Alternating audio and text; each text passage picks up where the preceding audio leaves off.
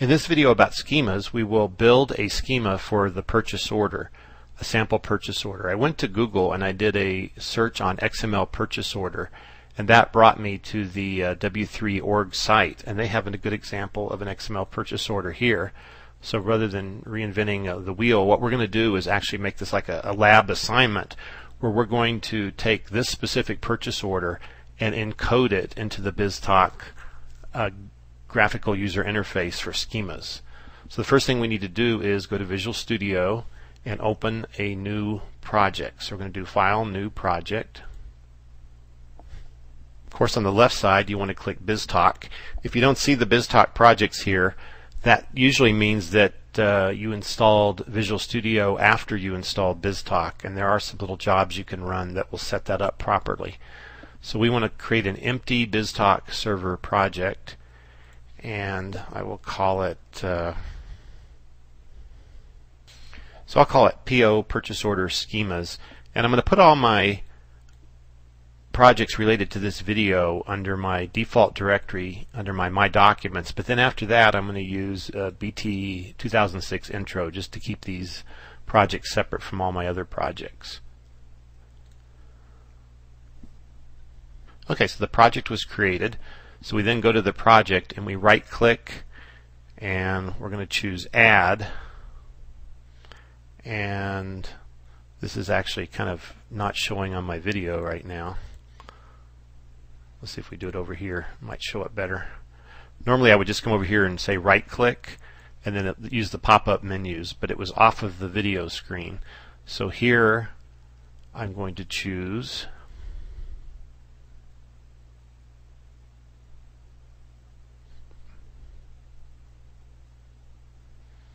we can't use this screen because it doesn't have the BizTalk schema on here. So I'm going to do right click again, add new file, and I'm going to click new item. This is the screen we really needed. So now it says BizTalk project items. You can add orchestrations, maps, pipelines, or schemas. And so there's 4 different choices for schemas. If you're going to build your own, you just pick schema here, and then we'll call this PO schema.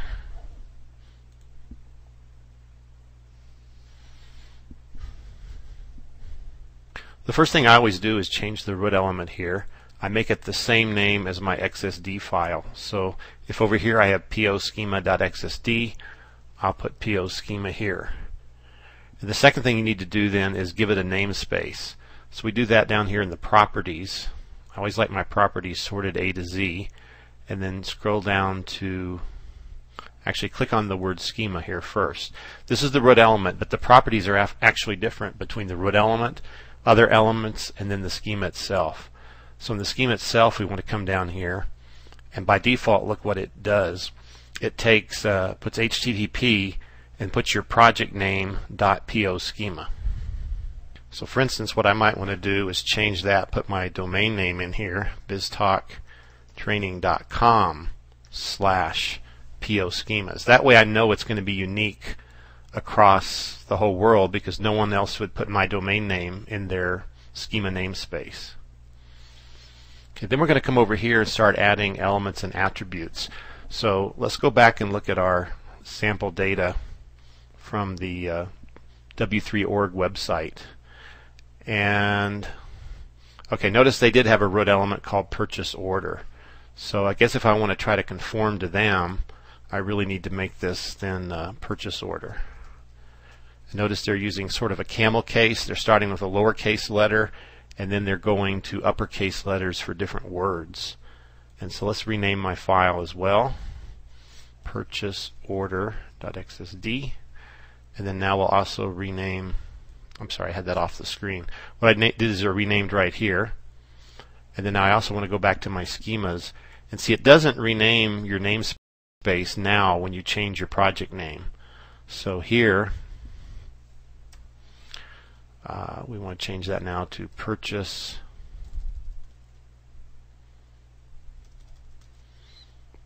order. No, I'm sorry.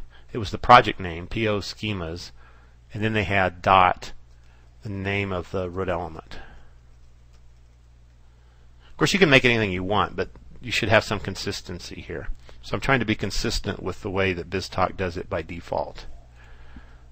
Okay, now we want to add a attribute here called order date, and of course it's going to be a date. So we're going to right click, insert a child field attribute, call it order date.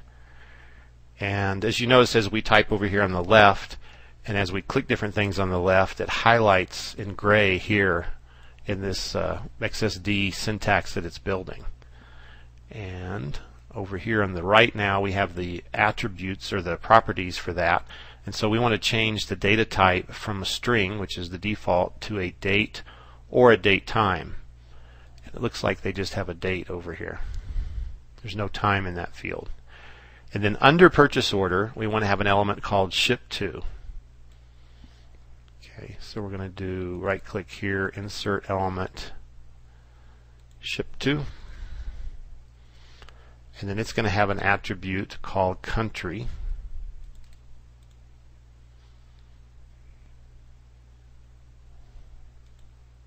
And there's something funny here. It's not letting me insert. Oh, okay. So this is a thing about BizTalk. I guess it still confuses me. In regular XML parlance, we did add an element over here. But in BizTalk, they also have this concept of something called a record. So if you want to have an element that has other children under it, you shouldn't use element here. You should use record. So I actually have to delete that and then come back and add it again. This time I'm going to say child record ship to. And now I notice it puts the plus sign there. And now we can right click, insert child attribute, which was called country. Back to the back to our model here. You could put a restriction on this. If you only worked with like Canada and US, you could actually put a restriction where you could limit the legal values of country to only 2 or 3 values. So after ship to, we now need name, street, city, state, zip. Those will all be elements. Now they're elements because they don't have any sub-elements under them. Otherwise it would have to be a record. So child field element. And again, what do they call it? Name. These are all lowercase. Name, street, city, state, zip. Notice the icons over here we have so far. So a record is like little lines going across the icon. Attributes are an @ sign, which is from the XPath syntax. Elements kind of look like little tags, like the less than, greater than sign. So after we add name here, we need to add street, city, state, zip. Insert child node, street, insert child element, city, state, zip.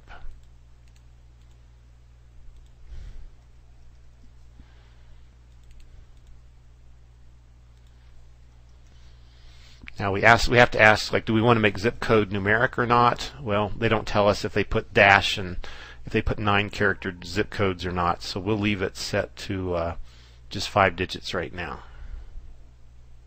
Okay, so the next thing I need to do is add the bill to address, which is right here. And notice it also has name, street, city, state, zip. We'll talk in another video about how you can actually share information, so create structures called address, and then you can have 2 addresses in the same schema. For right now, I'm just going to go off the video and I'm going to repeat what I did a few minutes ago. I'm going to add a record called bill to, and I'm simply going to add the same information here. Okay, I've added this information, and you can see here I actually made a mistake. I put bill to at the top level, and it really needs to be under purchase order, like the same level as ship to. So what I could do here is actually move it like that. Now I have it under ship to. So now I'm going to drag it up here and put it under purchase order. You can see how the mouse kind of changes there. Now it's in the correct position. And so I can collapse these two, and now I can continue on with the next element. Another thing you need to consider is a person only going to have 1 address or 2 addresses? One ship to and 1 bill to? If so, what you want to do is come over here to the properties, and you want to change max occurs to 1 and minimum occurs. In other words, do they have to have a ship to address? I would say yes. So I'm guessing that in this schema we have to have a minimum of 1 address, 1 ship to, and a maximum of 1 ship to. And the same thing with the bill to. Okay, now we'll go back to our model here, and we need a comment, which is just going to be text. So we come up here, insert child element comment. The next thing we're going to add is a group called items, and you notice that items will have multiple item elements in it. So since it's going to have child elements, it needs to be what BizTalk calls a record. So we come up here, insert a record called items, plural. And then under that, we right-click, insert another record called item. And the reason we put a record there is that item itself is going to have sub-elements here. So item will have an attribute called part number.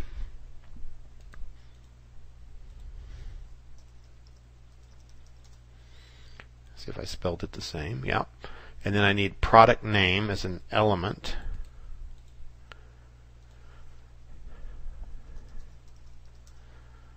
Let me move this over a little bit. The next element is quantity.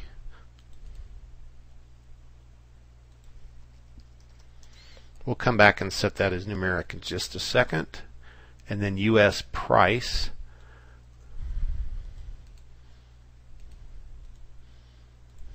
I just pasted that in there. And then another comment.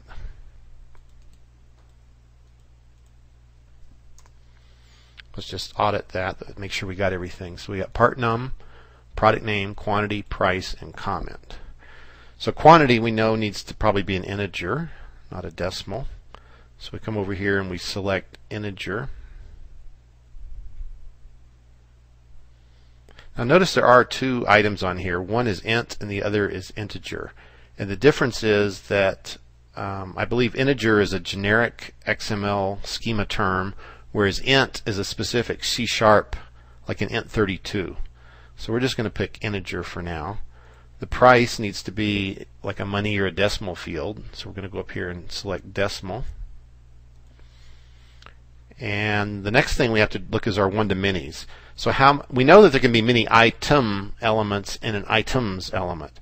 So item singular, we need to put a max occurs of well, we don't know how many items there are, so let's assume there's no limit. An order could have thousands of items on it, and if you're going to send us a purchase order, you have to send us at least one item, or else there's no point in the purchase order. However, items itself, the plural, should be occurs exactly one time, so a max of 1 and a minimum of 1. And then within item, like part num could only occur, well, attributes can always occur only one time. So you can actually say whether it's required or optional here. So I would say that's going to be required. Product name, what I'm suggesting is you just come here on each one of these, and if it's required, you put a 1 and a 1. So we have to have at least one product name, but no more than one product name. Same thing for quantity. So we put a 1 and a 1, price, 1 and a 1, and a comment, I would say, could be optional. So a maximum of 1 comment, but a minimum of 0. So at this point, we pretty much completed our schema. Just to show you again, you collapse these things. You can click on Ship To. And notice how it highlights that in gray. Click on Bill To. It highlights that area. Click on Item. Highlights the entire group. Or you can click on something like Quantity, and it just highlights that one specific element. So at this point, we'll just save the schema, and to make sure we didn't make any mistakes, I'll do a build here. And simply building the .NET project.